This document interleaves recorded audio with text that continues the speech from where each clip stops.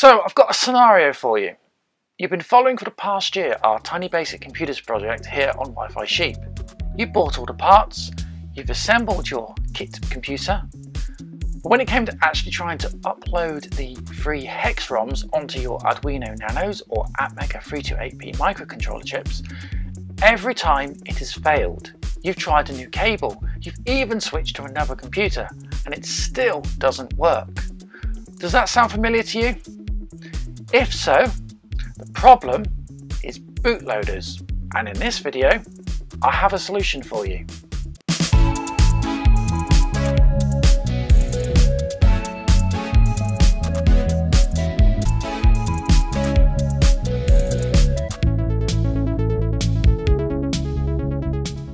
This video series is funded in part by our kind backers on Patreon. Join today from just $3 per month and gain access to exclusive video and project-related downloadable content. Visit patreon.com/Wi-Fi Sheep. Links are in the description to this video. Hello there and welcome back to TinyBASIC Computers, easy build project from youtube.com/Wi-Fi Sheep with me, Tom. Before we go any further, I just want to tell you about our channel sponsor. If you're looking for turnkey PCB assembly services, then look no further than our partners at PCBgogo.com. Services include PCB manufacturing and assembly, component sourcing, functional testing, and IC programming. PCBgogo manufacturing bases are equipped with the most advanced production equipment such as Yamaha pick and place machines, reflow oven, wave soldering machines, X-ray and AOI testing machines, all operated by highly skilled and trained personnel. PCBgogo is the leading specialist in surface mount and through-hole mixed technology and turnkey electronic PCB assembly. PCBgogo provides easy and cost-effective online ordering services, so join today. Sign up for your free account at PCBgogo.com. More details and an affiliate link from Wi-Fi Sheep is in the description for this video. So, bootloaders, what are they, what do they do, and why are they causing a problem? Well, the problem stems from that the hex files, these are the pre-compiled files that we give you for free to upload to your Arduino Nanos or clone Arduino Nanos, require the modern version of the bootware firmware. This is a little program that basically boots up when you power up an Arduino and goes and looks for the serial comms port before trying to execute the code preloaded onto the Nanos. Now, this code changed from the original Arduinos that had an early version, and they changed it to the later version of the bootloaders. When you buy clone Arduino boards, which I encourage you to still do, a lot of them will claim they've got the new bootloader installed, and most times this is correct. However, I have bought clone Nano boards which look identical to the ones that do have the current bootloader on, and they either have the old bootloader or, worse of all, they don't actually have a bootloader installed at all. Hence, whatever you try and do at the Windows or the PC side, you'll never be able to upload the hex files to these bootloaderless or incorrect version bootloaded versions of the Nano boards. So today I'm going to run through a relatively quick way to rectify this and install new bootloader firmware onto any Arduino Nano or Atmega 328P microcontroller. So we have our old or failed bootloader Nano here. What we need to make sure is that it does actually have a populated header or 6-pin header on the rear of the device. I'll just show you this one here. This was used in an earlier video I did on modern 8-bit computers. Very successful video here on the channel. You can watch it. It's in the link in the description. It's on screen right now. Basically, this one I actually manually soldered the pin headers onto the board, but at that time I didn't think I'd need to put the header on the top, which was a mistake. So this one will need a header attached here to these 6 pins in order to allow this one to have its bootloader updated. However, this one here is perfectly fine. So we've got the 6 pins that we need, and as I stress, you do need these pins in place for this to work. Now, as always, there's more than one way to get a bootloader onto a Nano, and some ways are better than others. So the first method requires another working Arduino board.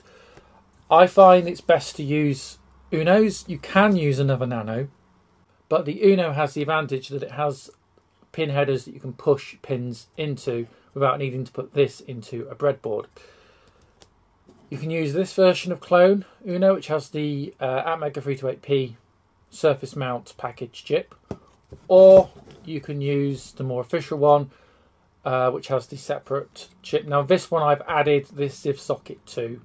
If you're going to use the official Arduino UNO boards, then do make sure you've actually got a working Atmega 328P microcontroller chip, which will either go into the chip socket or in this case into the ZIF. Again, if you want to know about why we modded this, there's a video about that linked, and it should be on the screen now. I'm not going to use this board. I'll use this one, is a little more convenient. So this will be our boot flasher or uploader. So in order for this to work, we need to mount this one and get it up and running with the PC. So I have here standard USB A to B cable. So plug one end in there and the other end obviously goes to the PC. Okay, so plug it into the PC. I have Arduino IDE environment already running, and we want to first of all make sure we've selected the correct COM port 4, and that we've got the correct board, which is an UNO. We then want to go to Files, Examples, and it should be here listed as 11, Arduino ISP. And they'll give you this sketch. Again, making sure that you're on the correct COM port, the correct board. We now click to upload, and we want to upload this sketch to the Arduino UNO. You'll see it should start flashing or have the boot. So the load LED should be on as we compile and upload this sketch to the UNO.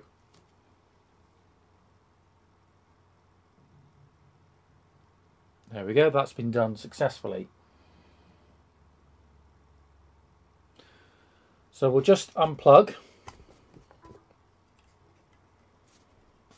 And now we need to wire the UNO up to the Nano that we want to flash the bootloader to.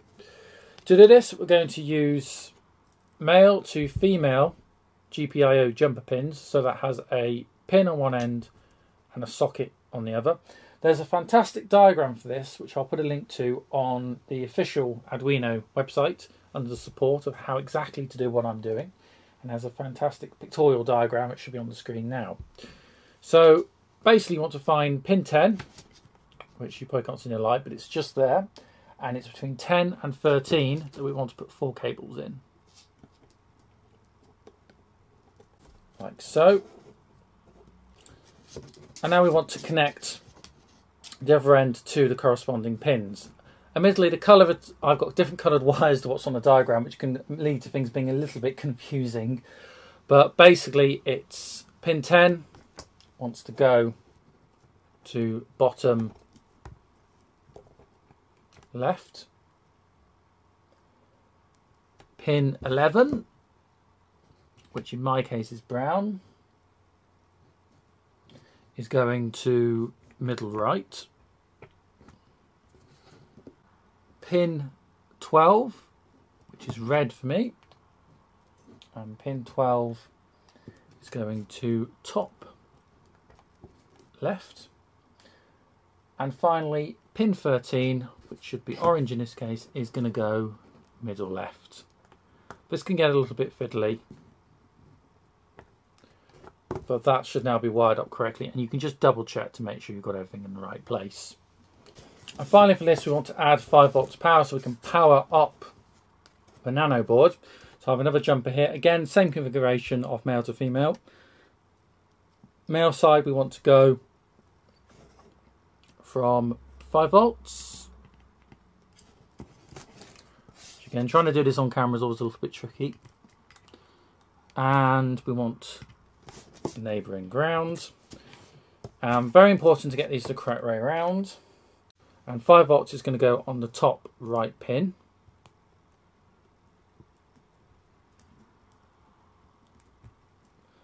and ground is on the remaining pin, which is the bottom right pin. So all 6 pins should be populated.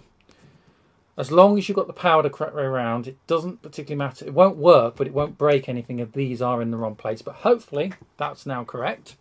So we should now be able to power from our PC. Put the USB lead back in, and you see that both now power up. And back to our Arduino IDE environment. And if we go Tools,